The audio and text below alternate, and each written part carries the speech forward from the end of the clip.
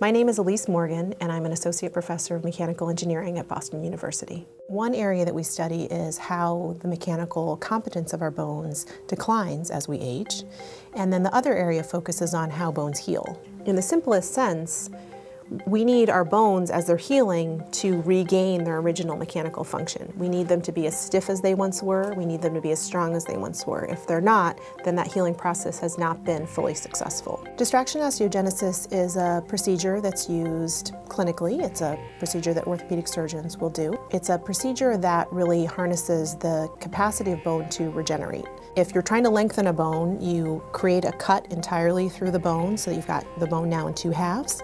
And every 12 hours, you pull that gap apart, you make that gap a little bit longer.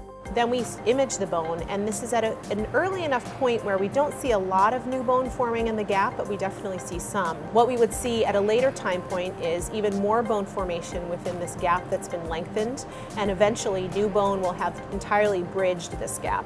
No one really knows why that pulling apart is so powerful in producing new bone tissue.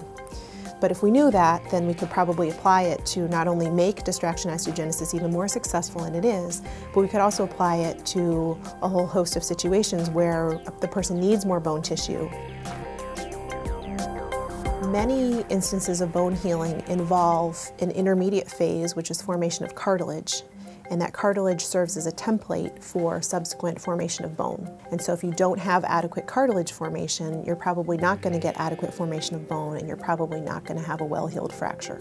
There's no cheap, safe, easy way to see cartilage or to image cartilage in a living patient. So we were collaborating with someone in chemistry and biomedical engineering who has developed a contrast agent for CAT scanning that is fairly specific to cartilage. So we can deliver this contrast agent and use it to image cartilage with our pretty normal CAT scanning methods. And that's enabled us to track the progression of bone healing much earlier on than we would have been otherwise. And if we're able to translate that to people, then that could be a big benefit, because now the doctor could know much earlier on if the healing process has gone awry and have some alternate treatments that they could try.